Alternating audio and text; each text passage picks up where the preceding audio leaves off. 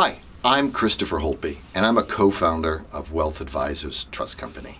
In this video, we're going to cover 3 easy and simple answers about what is a directed trust, the best states to use it in, and the pros and cons.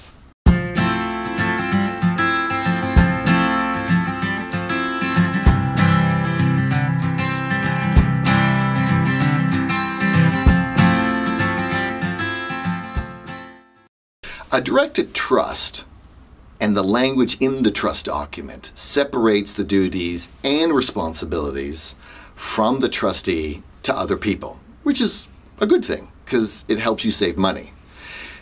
What it reduces is the legal risk to the trustee, and most of the time, and you should expect this, also reduces the trustee fee. 45 states have directed trust laws, but really only 6 capture the spirit of all the benefits of what directed trust laws will give you. Think of it this way. A traditional bank trust company is in 39 of those 45 states. And they really don't want to give you all the control, even though they say they offer directed trust benefits within a trust document. And the way to think about it is, imagine you owned a Ferrari. You own one in America and you own one in Germany. So if you drive a Ferrari at 150 miles an hour in America, you're going to get a ticket. You'll probably ruin the bottom of the Ferrari. It's going to be a mess.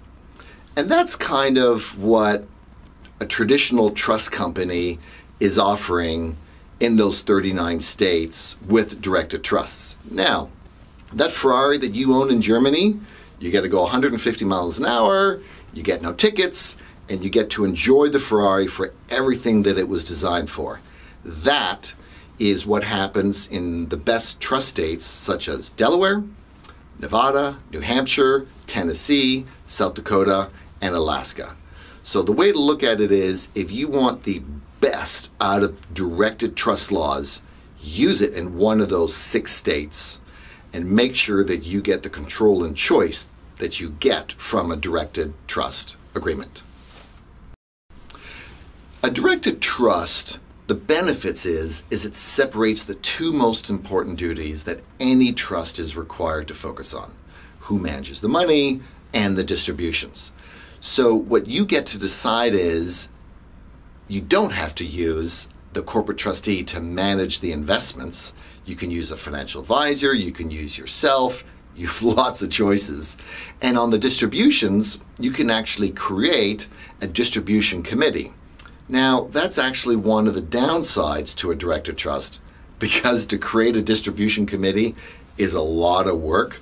Not impossible, but you just have to think through, almost like a board of governors, how people get voted on, how you make hard decisions. You don't want to have an even number or more odd numbers. So just a few more moving parts, but definitely well worthwhile. But most of the people just use a directed trust for investment choices. A directed trust gives 2 awesome things. 2, control, choice.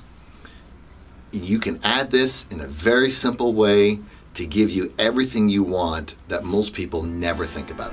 Thanks so much, and let us know if you have any questions.